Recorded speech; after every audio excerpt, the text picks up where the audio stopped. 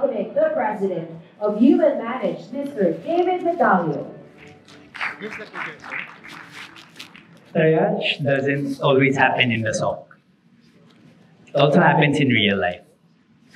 Last June 21, we were in a shop just across nearby to where we are right now. Here's my daughter, she's 1 year old. Hit her head on a corner of a table. We had to triage to make a decision. That time, seeing a lot of blood on her face, and we got feedback from our pedia that the wound looked very deep. We had to decide to go to the ER. Upon arrival, the nurses examined our daughter. They took in signals. They found her age, look how she was acting, and just her overall disposition. She was generally okay. Because of that, the nurses actually gave our daughter a yellow band.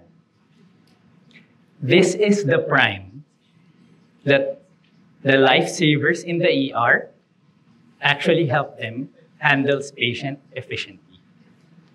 So the yellow actually means it's urgent, but not life-threatening. Similarly, in cybersecurity, we treat alerts the same. We need some sort of priming for our SOC team to handle the alerts properly. But it's easier said than done. So when our SOC team is confronted by 500 million events and 4,000 alerts in a day, priming needs to be embedded in the system. To prime decisions in real time, we would need agents that are faster to think than a human can respond. The first agent comes in to provide a standard level of categorization. As we all know, we would like to address malicious ones to be handled first, and we can probably defer the benign ones later. However, you would still have thousands of alerts, as mentioned a while ago, and for the SOC team, maybe you have 5 or maybe up to 10 people in your SOC team, that would be still very overwhelming. These alerts need to be filtered to be able to remove noise. So let me take you through the journey of an alert going through the SecOps process. Take, for example, this suspicious alert. If it's an alert that involves a file that is flagged, our analyst would do a hash file reputation check. After that, they would look for any involved IPs and check the reputation. Then, they examine different ETPs to be able to try to identify if there are threat actors involved. This is a typical external context enrichment that happens in a SOC. To improve it further, we examine how an asset is important to the business, and then we look at the confidentiality of what data the asset processes. We also consider the types of control that is active on that asset. And lastly, we do a baseline comparison of the behavior of that asset over the course of time.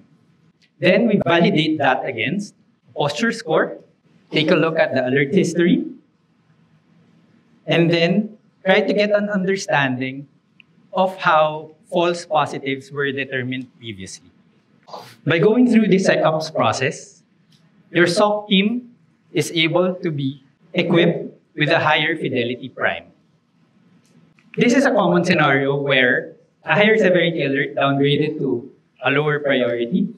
And similarly, for a lower severity alert, if enriched with proper business context, it can get to a higher priority. So if you have a priority 4 alert that you want to handle, for example, it is a device that is a printer. So you know it's not important to the business. And then you can decide that for this type of alert, I want to be only alerted weekly. Priming at this scale allows your SOC to be more efficient and to be able to handle the thousands of alerts in a better way. So when faced with alert flood, which is common, I think, to a lot of your organizations, your SOC team would be able to prioritize the ones that really matter. So looking at beyond security, for example, you would have use cases that would be about your business, growing your business. That is also an applicable scenario where priming could also help. Take, for example, in one of our clients, they actually looked at a scenario where they were investigating anomalous behavior in business transactions, which would help them to identify indicators of fraud. They were able to label and tag the data to have priming as a guide for their investigators, their fraud team, to start their analysis and investigation.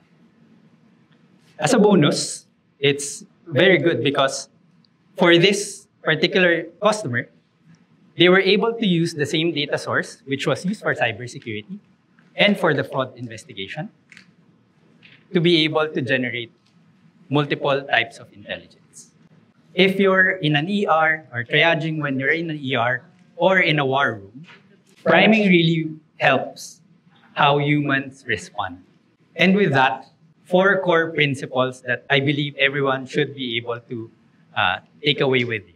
First, raw data in its raw format is not valuable on its own. It turns into valuable, powerful data if it's turned into context. Like in cybersecurity, you have the importance of an asset being able to determine how an alert should be handled. Because at the end of the day, data actually fuels priming. Second, when throwing AI at a problem, sometimes it actually does the reverse. It would accelerate confusion rather than helping address the situation. In a scenario where we deal with time-sensitive decisions, such as cybersecurity incidents, a detection rule that is configured real-time, a simple one, is actually better than a complex AI model with the risk of delay.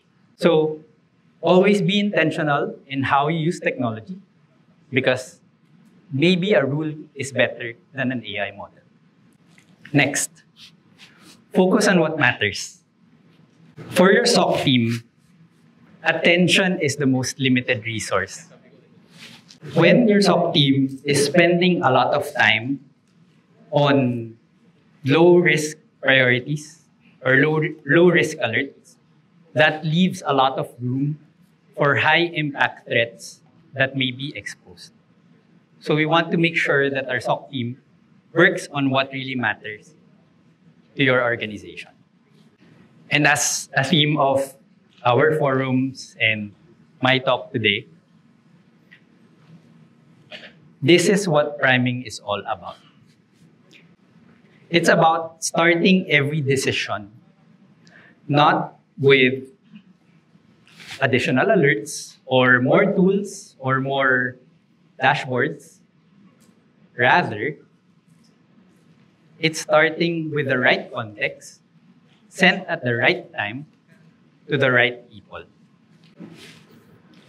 So if you want to start talking and doing priming at scale, feel free to reach out and contact us. Thank you.